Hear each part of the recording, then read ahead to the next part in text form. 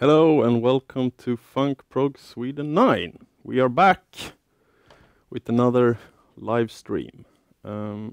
Today we'll have two presentations. First presentations from Leonardo and the second presentation from Brusho. Let's go to the agenda.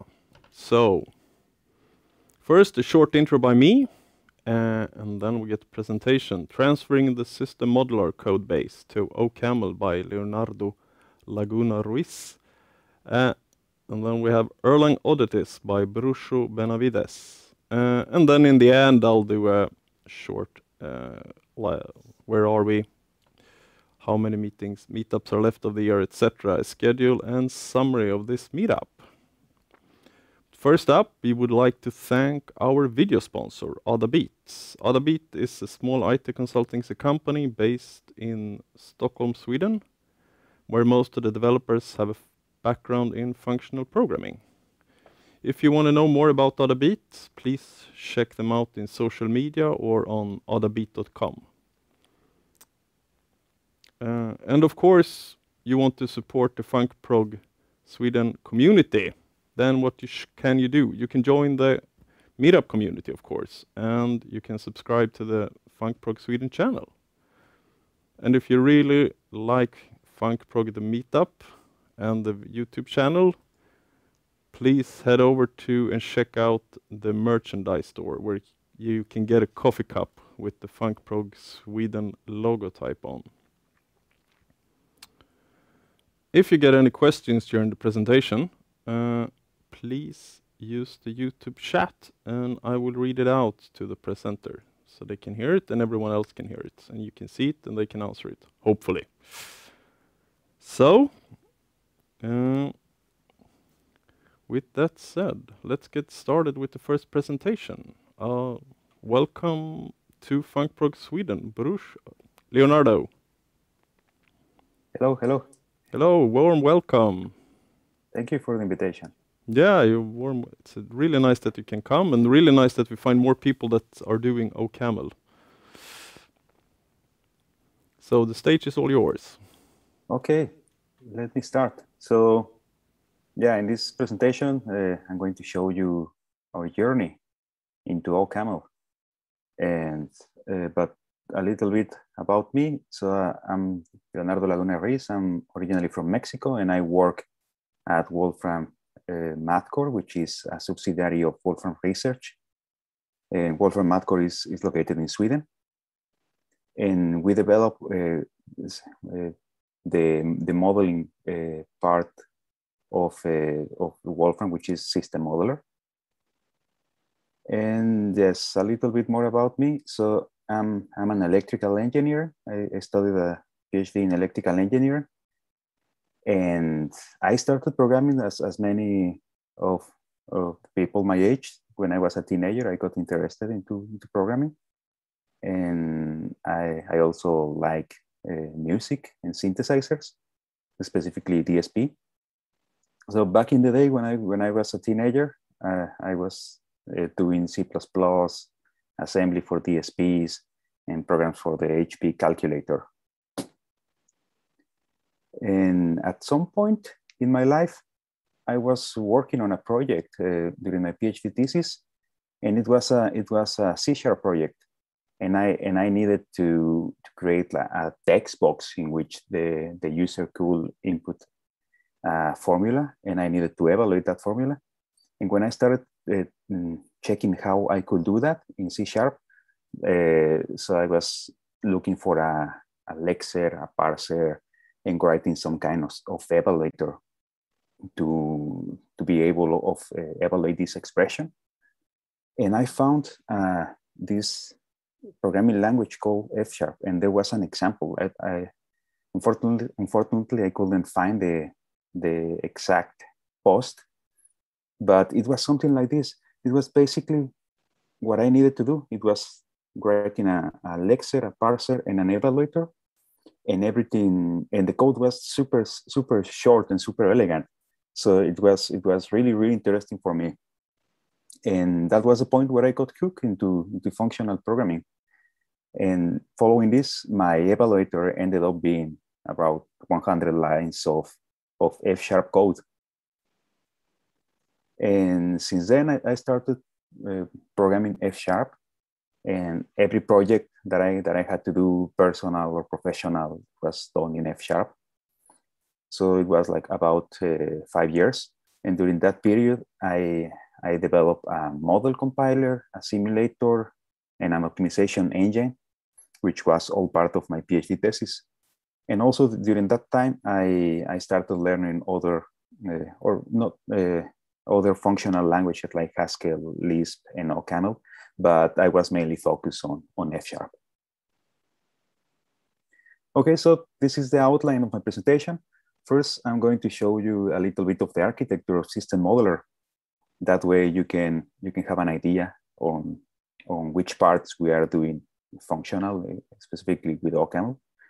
But in order for you to understand this transition, I need to explain you the historical context of our code base. And then I'm going to jump into the process that we did to select the programming language that we were going to move, and finally how we move the code base into OCaml. So if you haven't heard about System Modeler, it is basically an environment in which you can create multi-domain simulation models. So you have like this GUI where you can just drag and drop components and connect components in order to create complex simulation models. And underneath this System Modeler, there is a programming language called Modelica, which is a domain-specific language that simplifies the creation of these models that have underneath differential equations.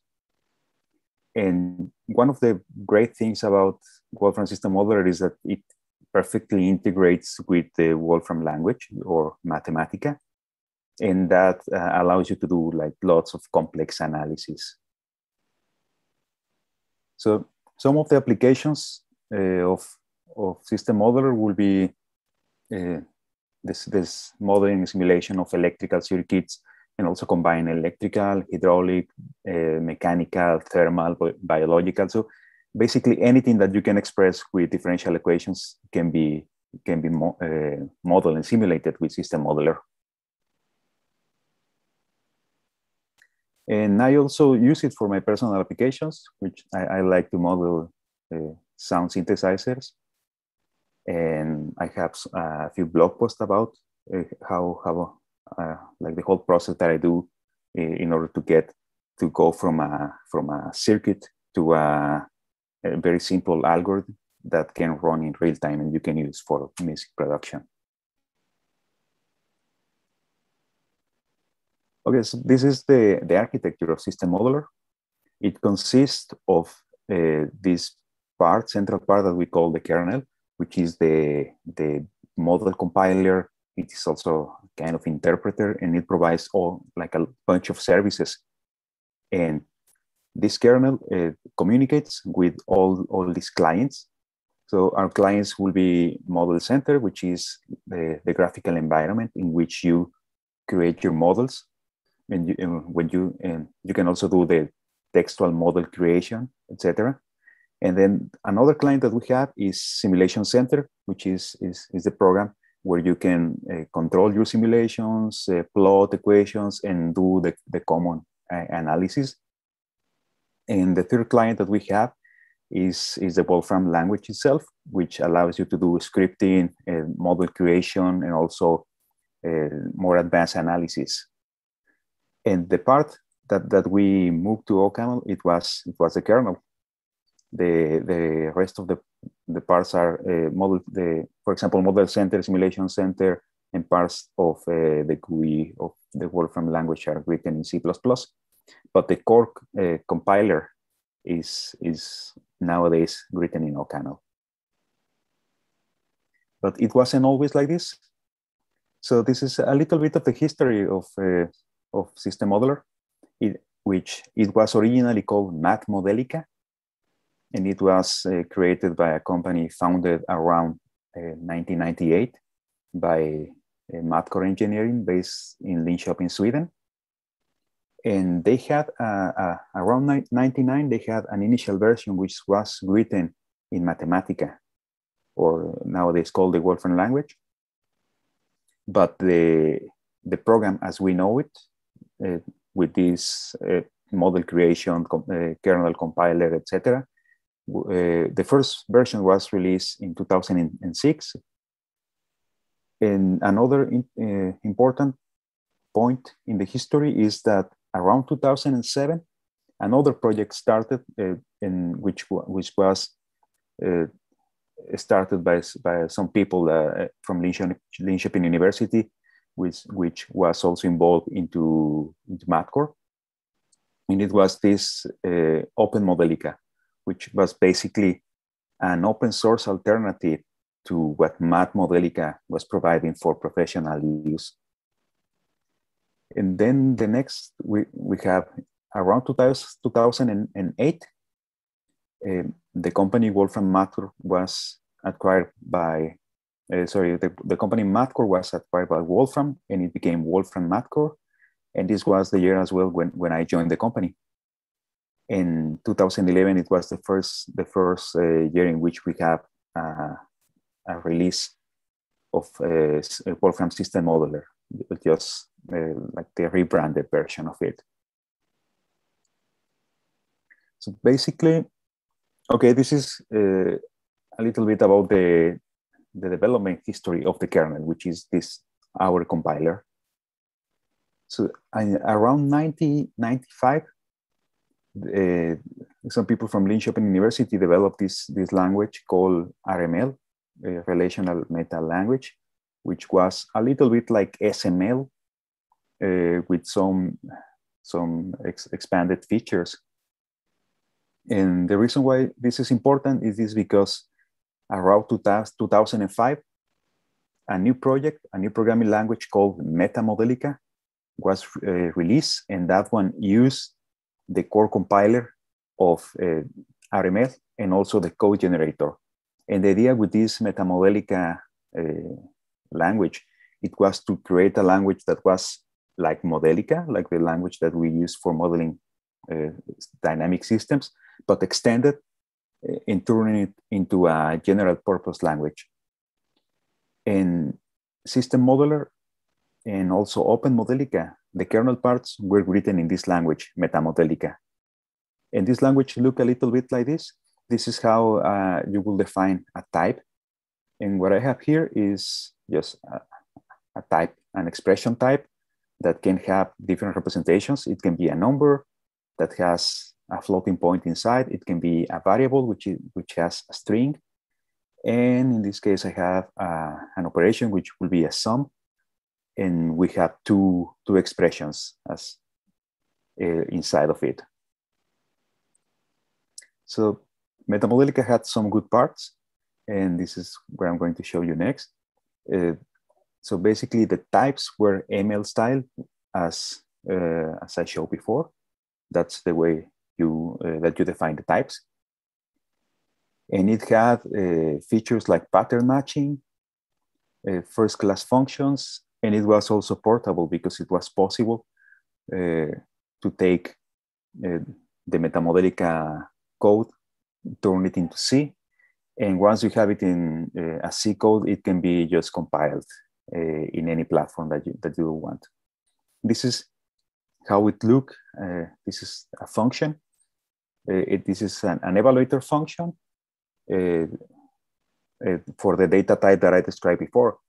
So we can see that I have to, in order to declare a function, you need to type function, and then you need to declare every input and every output to your function. And then we have this match where we are going to take our expression and return the internal value. So then we need to declare all the variables that we are going to use locally. And this is our first case. So when we get a number, we just return the floating point value. When we get a sum, we take these two subnodes here and apply recursively the evaluation function. And then we just sum them and return the value. And something interesting here, so when we get a variable, we have this other function that is a lookup in that is just going to check that name into some table of definitions. In the last case, we have it here because if something fails, for example, the lookup here, if it fails, this construct that was widely used in MetaModelica called the match continue is will behave as if the lookup failed, it will continue to the next case, and if it matches, it's going to execute that one. In this case, we are going to print an error and then just return a failure that will be propagated to the caller of the function. So, okay, those were the good parts. Some of the bad parts. First one, the language was quite verbose. So in order to create a function, you need to do, to declare everything, declare all types, direction of the variables, all the local variables that you were using. And well, then, this is verbose compared to most functional languages, right? And the next disadvantage that we had, it was the performance. It was not very fast. It didn't execute very fast, and it was also slow to compile. And some of the limitations that it had, it was for being a kind of functional language, there were no anonymous functions, no closures, and no if expressions. So if you wanted to do like a list map in a functional style, you will have to create another function and then pass all the arguments. And the process of creating this new function, it was a little bit tedious because you need to type the name of the function, declare all local variables, do the matching. So you have to do everything. The next disadvantage it was that we had only print debug. So when we were trying to find an error in the code, you will add some print statements, then you recompile, which is a slow process, then you run, and then you find your error. So the next thing that was quite a challenge, it was the error handling. And there were also some bugs. Okay, in the case of the error handling, I have this small function, which is, it takes an integer number and it outputs an integer. And we're going to jump into this match continue. So if the input number is a 0, we're going to execute this function that can fail and then return 0. If the input it's a number 1, we're going to return the number 1. And if it is any other integer, we're going to print this error that the input is not 0 or 1, and we're going to fail. So as in the case that I showed before, when we reach this function that can fail, what's going to happen is that it's going to jump to the next case and jump to the next case. So for example, I input a 0 number, but for some reasons, for some other unrelated bug, this function fails. What we get is that we're going to fall into the default case. We're going to get this error. The input is not 0 or 1. And we're going to continue propagating this error. And this was a little bit confusing because sometimes you don't know that this function can fail. Here it is very clear because I call it like that, but sometimes your call chain, there are many levels, and you didn't know how you ended up into this place and what was this error message telling you. So this was a little bit challenging because that was the only kind of failure that we could handle. Okay, now I'm going to show you the relation between OpenModelica and System Modeler. As I told you before, these projects were related, and basically a big part of the code was shared. So OpenModelica is this project, and it had these two parts, the backend and the frontend. The frontend being the part of the code that does the model parsing, the initial simplification of the model. It also had a bunch of auxiliary libraries and data types.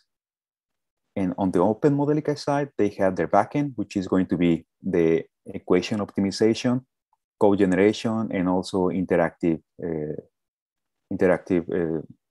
like a REPL. So in System Modeler, we were taking this front-end part, which were all those files, and then we were adding our own backend, which is again our own equation optimization, code generation, etc.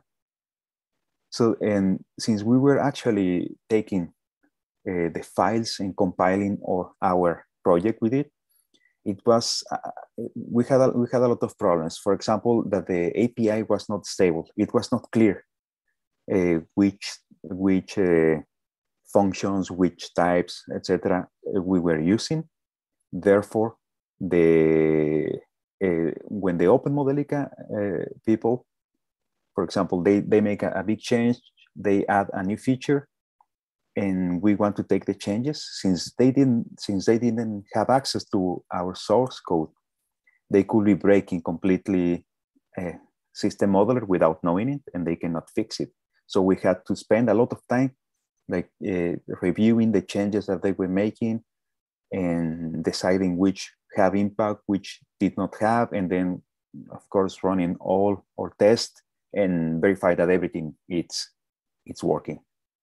So it was a kind of tedious process, and even when we were supporting the Open Modelica project, we did not have like full control on what things they were implementing. So if they wanted to refactor everything or change everything, we could not stop them. We just needed to adapt to anything that they were doing.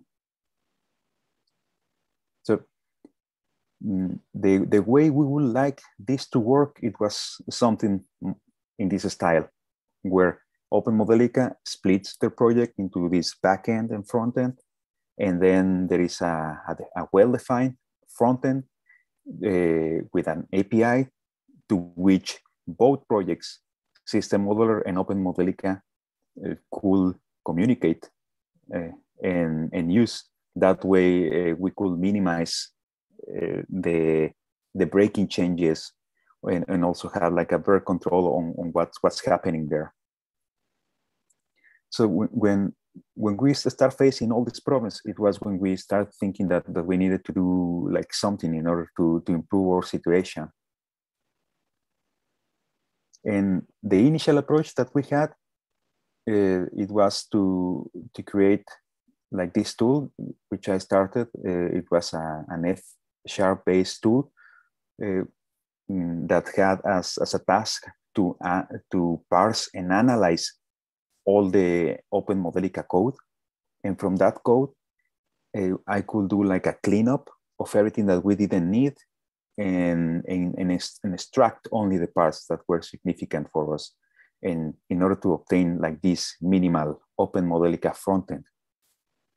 And this was quite nice because we could like filter which part of the commits didn't have any impact on us, and also we were getting like smaller diffs which were easier to interpret and then to adapt.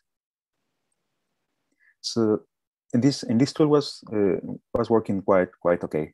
We were using it for some time, but at this point it was when we started thinking, I mean, we have this minimal frontend, and we are basically just plugging our backend. So our backend could be written in any other language. We don't have to use MetaModelica. And this is the point when we started considering something like this. So we have the minimal frontend still written in MetaModelica, maintained by Open Modelica. And then we define an API, and we create our backend in any programming language that we want. And in order to have like this stable API, we could basically use only the data types.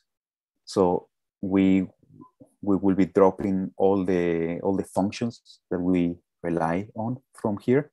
So if they make changes to any function, those changes are not propagated to our side. And yeah, once we have this, once we started with this idea of having a separate programming language, the way of communicating the data, it could be just by serializing the data, right? And having like a bidirectional communication between these two parts of the project. And how could we exchange the data? So basically what we needed, it was like a way of generating automatically generating converters. So this is the data representation in MetaModelica, which is the same thing that I showed before. Just we have a number, a variable, and a sum. And this is how it will look in F#. So basically direct mapping. And if we wanted to move it to something like C, we could represent it as this, like having a tag and then a struct that has the inner elements. So as you can see, once you shrink everything to just data types to use as API, you can represent them in any language. Okay, so yeah, we started this process of picking a new programming language, and we wanted to, the language that we ended up using, we wanted to have as many of these features. The most desirable feature it was that there should be a way of automatically convert the existing code base, because we didn't want to rewrite everything from scratch. If we rewriting from scratch, it will be a very long and tedious process.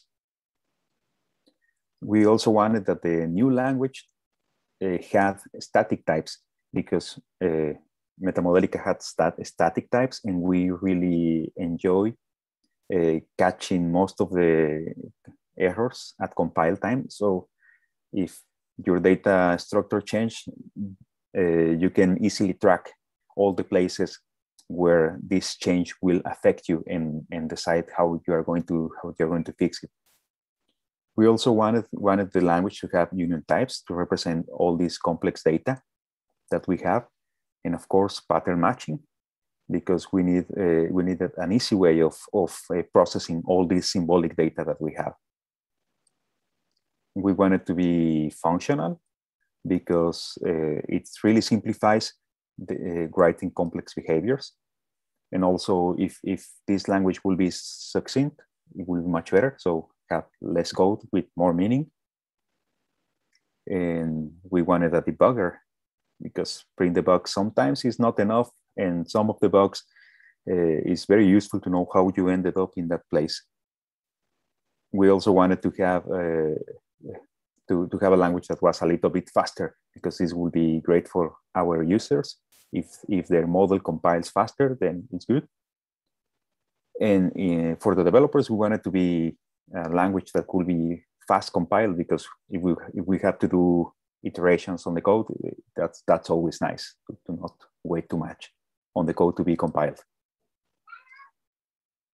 And then, so at this point, we also started checking different languages, and we were thinking on, okay, how can we compare them? We need some benchmarks. So I found the computer language benchmark game, and very quickly I found out that this was not representative at all of our problem. That we, in order to create a benchmark that will be good for us, I needed to do something that looks more like the kind of task that we solve. So what kind of task we solve is sorry? Okay. We wanted to perform symbolic manipulation of expressions. We wanted also to evaluate expressions, like store lookup values. We also needed the common graph operations. So for that, I created like a small program that was very easy to translate to different languages, and will perform this kind of task, and will help us to understand how we could express this algorithm in different languages and also test the performance. And these are the results that I got back then. You can see that in the y-axis, I have the time that it took to execute this benchmark. On the x, we have the lines of code that were used to write the program. And yeah, the first thing that we can see is that the language that we were using, MetaModelica, it took about 40 seconds to execute, and it was more than 300 lines of code to express this algorithm. So it is quite verbose and slow.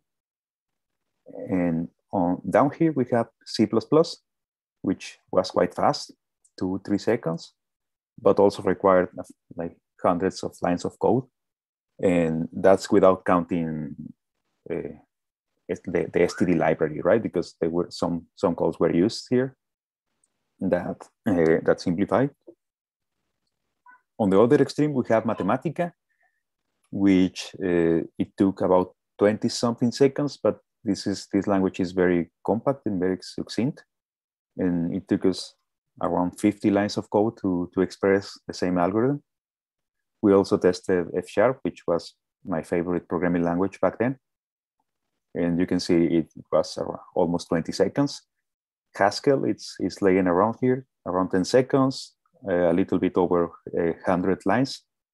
And then we have OCaml here, which it looks like a very good compromise between the execution time and the lines of code that we generated. And we also did another benchmark, which was like a very similar algorithm, but using only numerical computations. And by using numerical computations, it was much easier to port to other languages. And these are the results. So again, the programming language that we're using, it was the slowest and also the one that required the most more lines of code. C++ was the fastest, with also quite some lines of code. OCaml, it was the same, like a very good compromise between speed and lines of code. Then we have Lua JIT and also PyPy, which I believe is like a JIT version of Python, and F#, very similar to OCaml.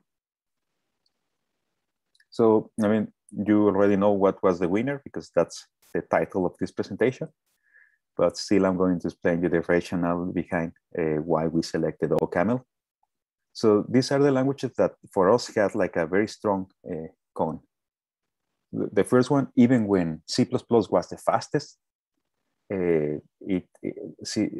C is quite a verbose language, and you have to do everything from scratch. So it will be very hard for us to automatically convert our code into C++, considering that we had to add more code for memory management, etc. So it wouldn't be very readable after converting it.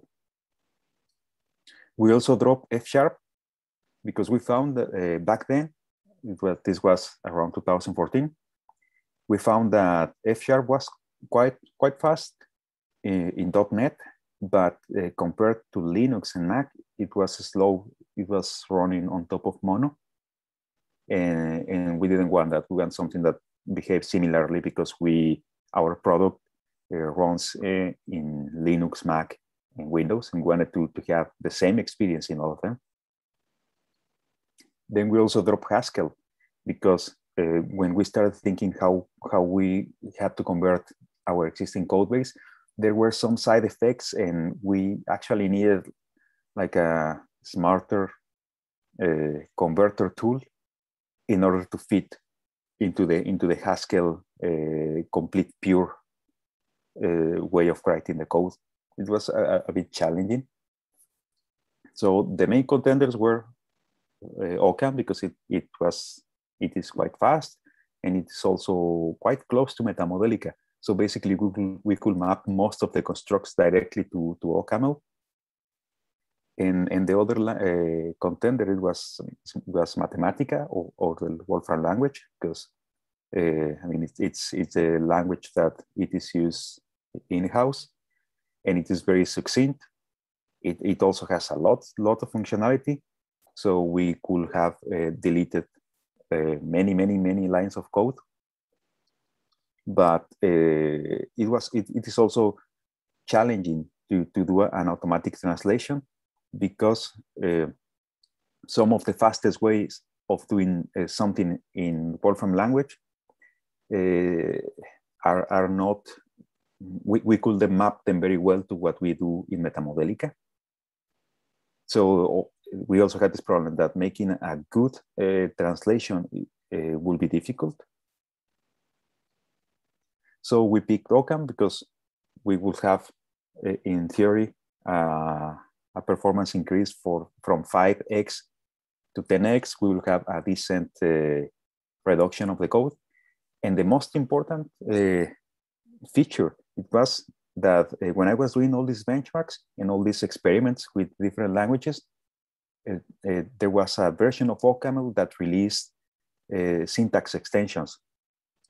And I could use this mechanism of extending the OCaml language in order to create to create code that was going to be very readable and that match very well the MetaModelica code that we have.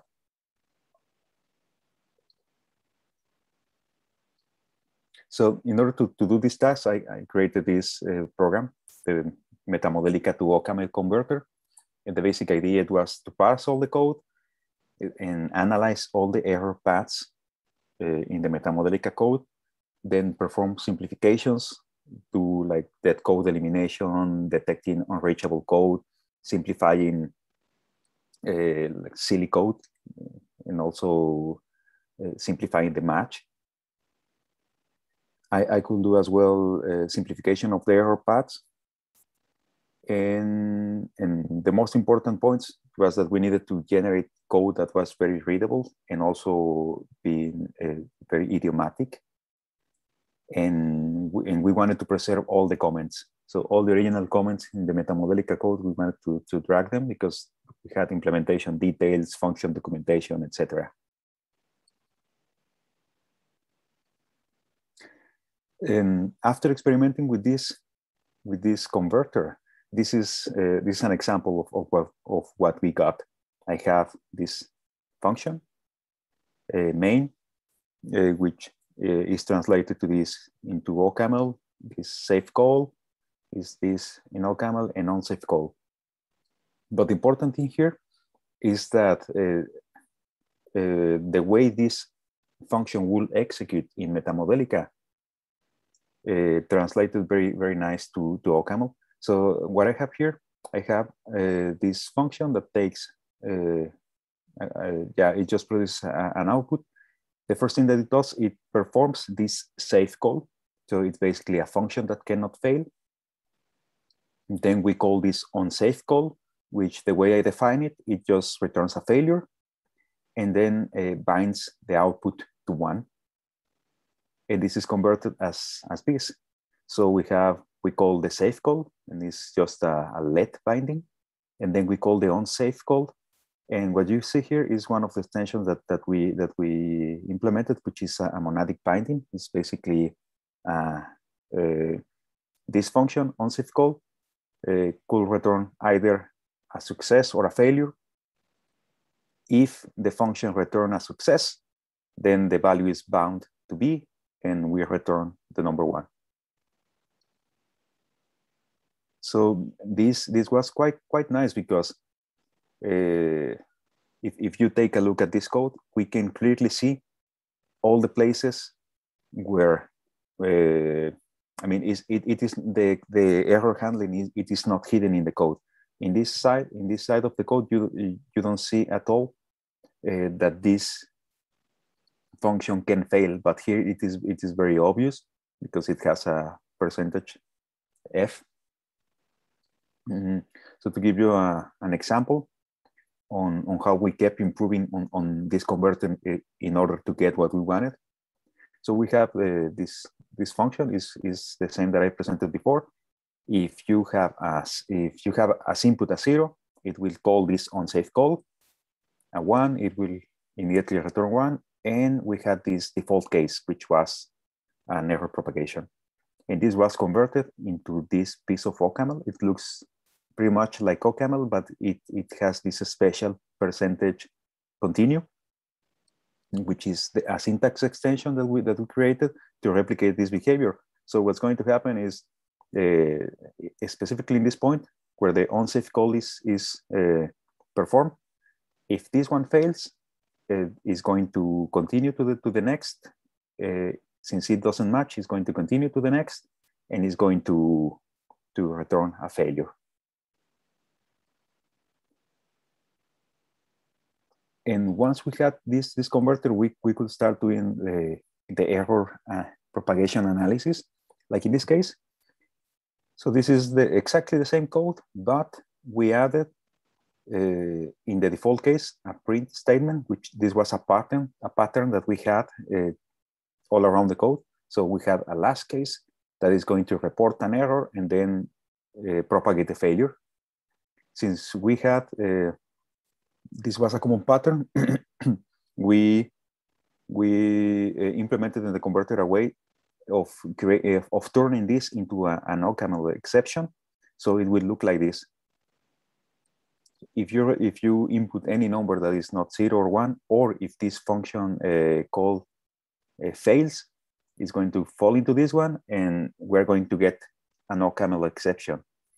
So that failure propagation change is broken, and because we know that this function either succeeds or returns an exception, we consider this like a safe return function, and which means that we can prefix it with this, and we don't have to implement the error propagation for every call of this function. And then we could start doing, so one thing that happened is that once we start seeing the generated OCaml code and all the error propagation paths, it was clear for us that in many places, we did not expect the code to behave that way. So we were able of jumping back to the original code, fixing it, and then running the converter again, and then we can see the result, which was more what we expected it. This one is the same code. The only change is that I turn the unsafe call into a safe call. So this function that I didn't know, I fix it, so it always succeeds, and the converter automatically detected that there was no error path. That it wasn't needed any error propagation.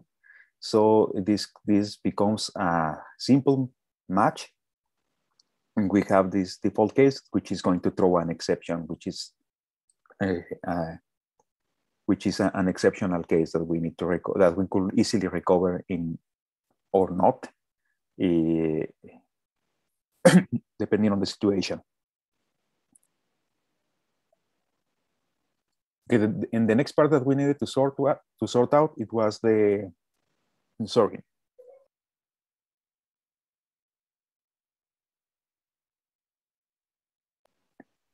The next part that we needed to sort out, it was the data conversions. So we have again the MetaModelica data representation, which is turned into OCaml like this. And since we know exactly the shape of this data, we could create these C functions that will do the handling. So we could take a MetaModelica value and convert it to OCaml, and vice versa. So we could exchange data between the two programming languages. So, and yeah, so going back to our benchmark, we run the converter into the original code of our benchmark, and this is the result that we got. So I have to mention that here, not all the optimizations that we implemented were yet ready, but we could see this behavior. So the MetaModelica code converted to OCaml, we immediately got a significant performance improvement and also a reduction of the lines of code, which was quite good. And this code was perfectly readable. I would say that it was even more readable than the original. So yeah, and this is how we implemented it. We had the system modeler kernel running the original MetaModelica frontend, and we just passed and we had as a slave the OCaml code, and we send the data and we just fetch back the data. And this is the result that we got.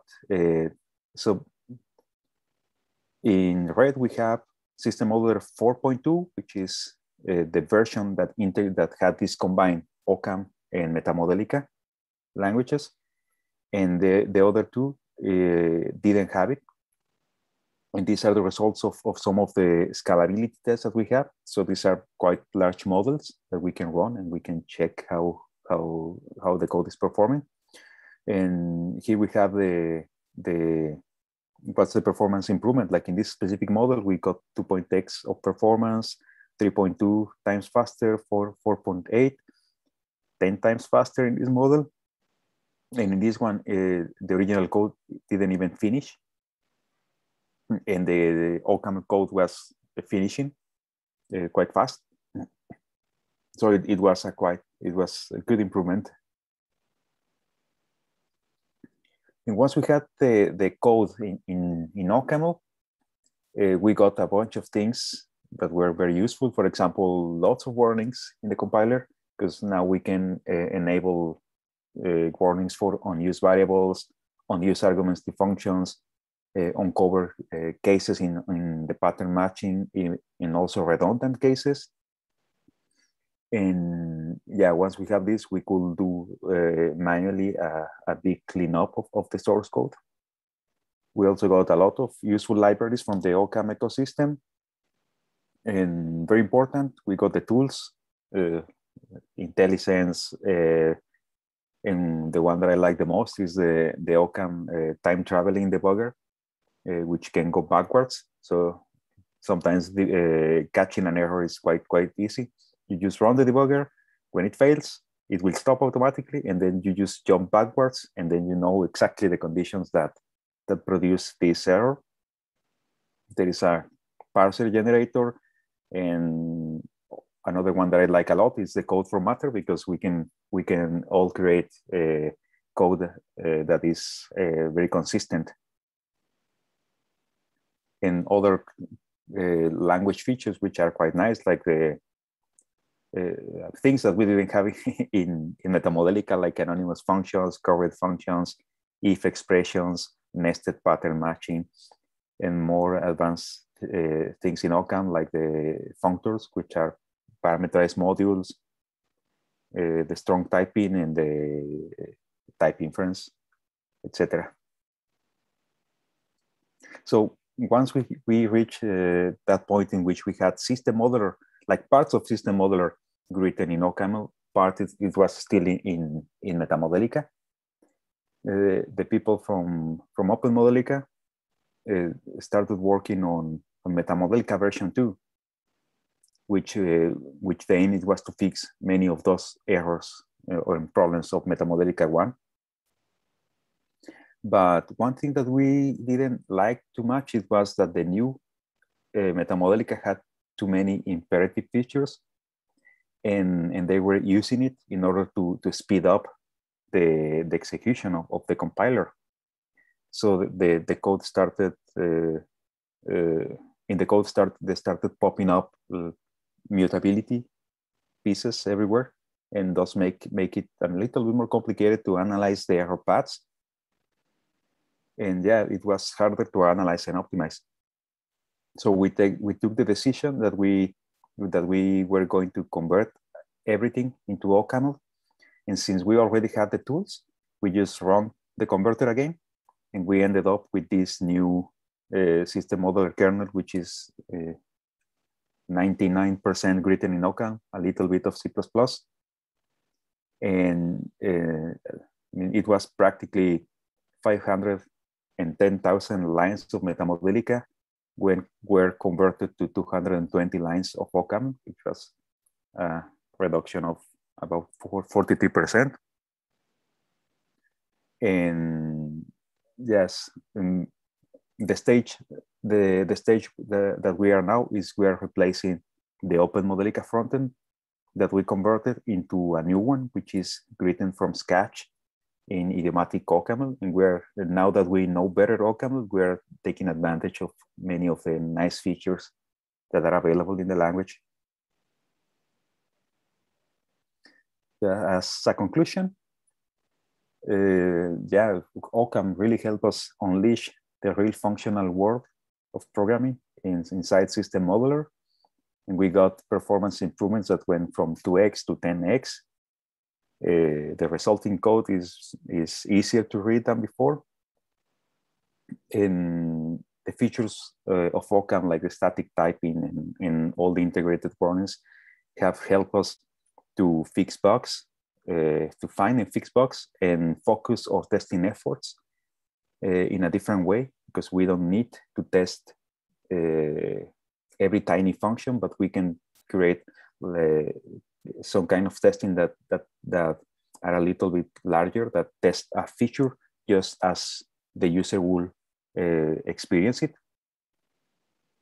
And the most important is that before we started using OCaml, fixing a problem in the compiler took us from some days up to weeks. And nowadays, just using OCaml, it can take us from a few hours to days. So our development process is much, much faster. And that's it. Thank you very much for your attention. And if you have questions, just let me know. Yes, thank you very much, Leonardo. Very good presentation. Really like it. I actually have one question here from a guy in the chat, from a viewer. Can you expand on the OCaml functors? Yes. So, I mean, you know that in functional programming that you can, having a function, you can make it more complex by passing another function, right? So in OCaml, you have modules, which are basically packages of functions, and you can parameterize them by passing another module.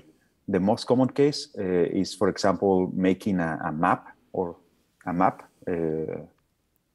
a tree map, or a data structure like that, in which you write your code, but the data type that you put in can be different. So in order to create a concrete map, for example, a map of strings, you pass the module corresponding to the strings. And that exposes what's your data and also what comparison function to use. So if you want to have a different data type, you just pass another module. And that's basically the OCaml functors. Okay, thanks. One more question. There's a question. One guy wonders if you have tried to do the benchmarking again with the new .NET Core 6 version. No, I actually haven't. No? When I was preparing this presentation, I was thinking I should run all the benchmarks to see how they stand in 2021. Yeah, I will do it at some point.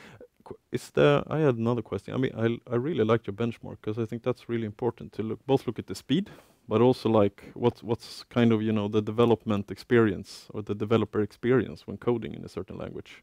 I mean, amount lines of code and etc. Is this open source in any way, or is this like you kept it for yourself? Or have you put it on a public repo somewhere? No, I actually didn't publish it at all. No? It's I'm going to check if I can document it a little bit and publish it. Yeah, that would be very interesting. I guess there's a lot of people. I mean, benchmarking is always interesting. There's always different features for different language. Sometimes you just need speed. Sometimes you want less code, and there's all sorts of things. I think you made a really good what do you call it? A case for why you choose OCaml. It seems really, really nice. Actually, you went through. Yeah, it was really nice.